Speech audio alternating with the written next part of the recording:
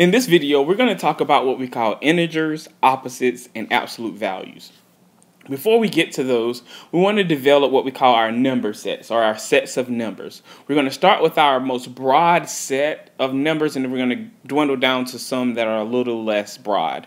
For instance, one of the broadest set of numbers is our real numbers. A real number is a number that can be plotted on a number line. A number like 2, a number like 5, a number like 2.3, a number like 5.8, or we can even have fractions, a number like 2/5. All right. Remember, your number line extends in both directions. Some people think of the middle of the number line having 0, and you can count by ones, you can count by twos. It doesn't really matter.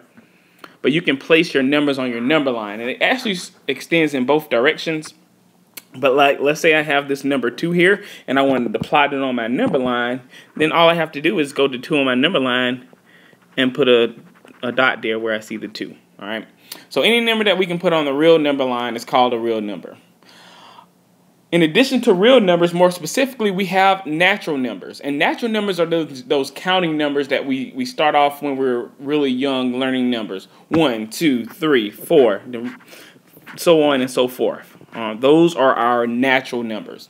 Our whole numbers include our counting numbers with 0. So when we talk about whole numbers, we start at 0, and then we include our counting numbers. 1, 2, 3, 4, so on and so forth. All right, and I'm just going to put some dots since I have this in order. All right, before we get to our next number set, which is our integers, we want to talk about what we call opposites. Opposites are numbers that are the same distance from 0. All right, so I have my number line up here with 0, 1, 2, and 3. And actually, this number line extends in both directions. So I started here by putting this increment here, this increment here, and this increment here.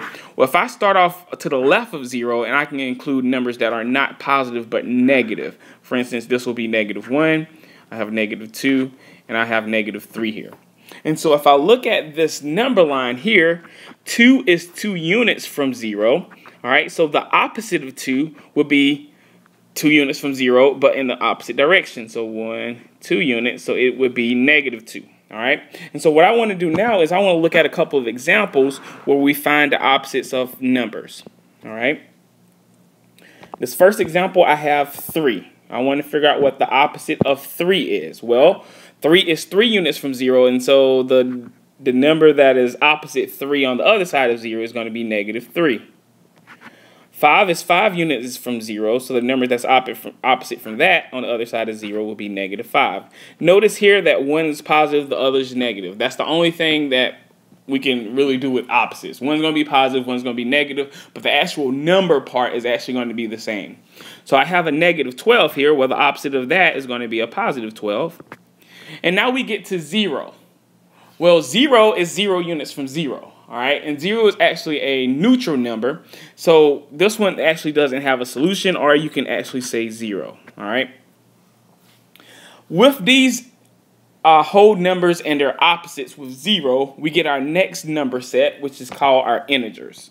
All right, and our integers are those numbers that I basically had on that number line right there before. All right.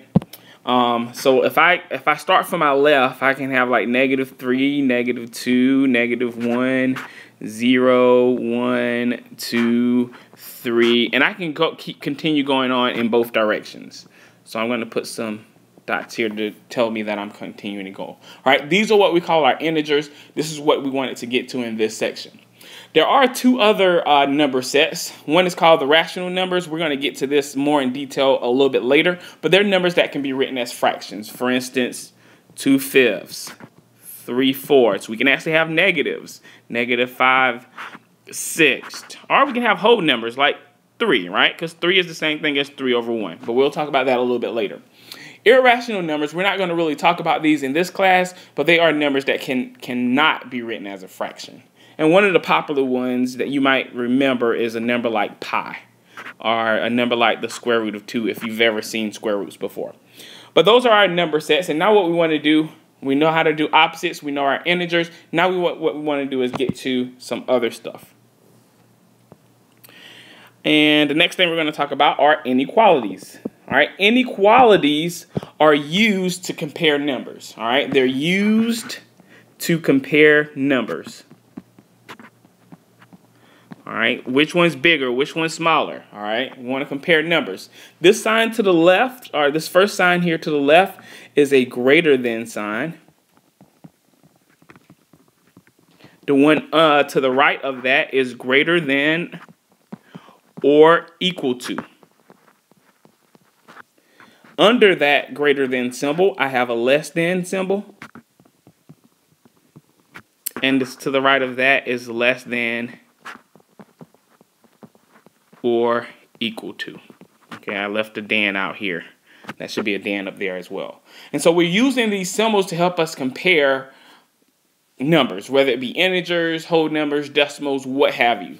All right, so I have a couple of examples here where we want to fill in the blank with a less than symbol or a greater than symbol, right? So remember this first one here, that's less than. The second one here, that's greater than.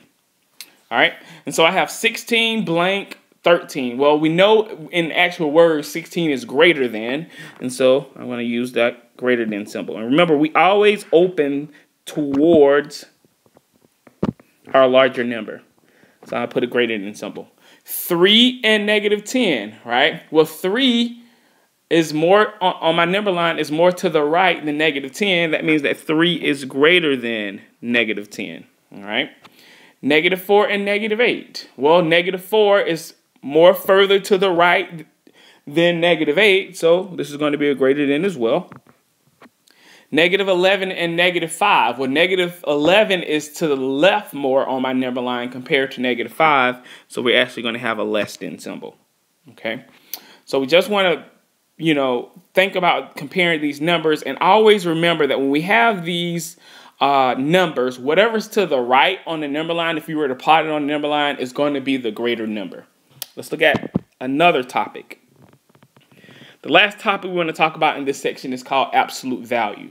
And basically, my definition of absolute value is an object's distance from zero. All right, numbers distance from zero. All right.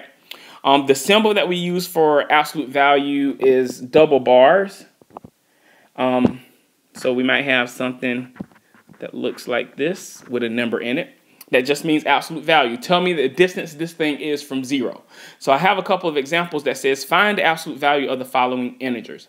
All right, absolute value of 8. Well, if I think about 8 on my number line, I'm not going to draw it out, but 8 is 8 units from 0. So the absolute value of 8 has to equal 8. Part B, absolute value of negative 5. Well, if I think about negative 5, in order for me to plot that on a number line, if you think about it, it's 5 units from 0. So I get 5. All right. Notice that we're talking about distance here, and distance is always positive. We never go negative 3 miles to to someone's house, or negative 50 feet to the next yard. I mean, stuff like that.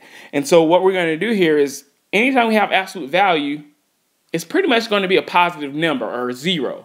The only time it's going to be negative is if I have an example like this, where my negative is on the outside. This is telling me to do the opposite. Remember, those negatives are like opposites. The opposite of the absolute value of 3. Well, we know that the absolute value of 3 is 3 units from 0, so it's going to be 3. But if I want to do the opposite of that, I got to put my negative on there. Okay? And last but not least, I have a negative absolute value of 0. What's the opposite of the absolute value of 0? Well, 0 is neutral, so that's going to be 0.